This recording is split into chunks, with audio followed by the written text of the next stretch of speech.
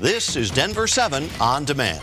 Hello everybody, I'm Jason Gardner with the latest from Denver 7. We can expect the worst fire conditions our state has seen in some time. That's the warning we got from the director of the Colorado Division of Fire Prevention and Control.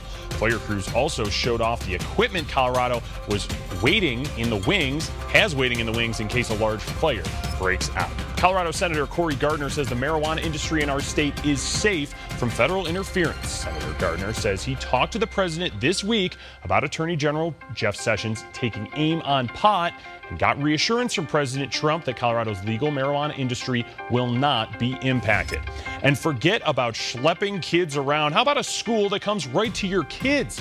The owners of Right On Learning converted an RV-like bus into a preschool on wheels. Right On Learning is working on expanding the program and adding more buses to serve more communities without quality preschool options.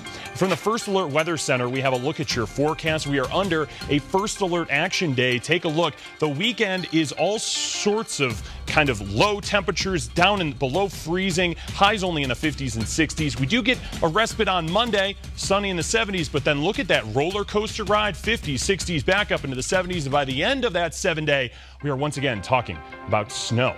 Welcome to Colorado. This has been your Denver 7 On Demand update. Thanks for joining us. Check back here later on tonight for another update. Download that Denver 7 app for breaking news and alerts. I'm Jason Gardner.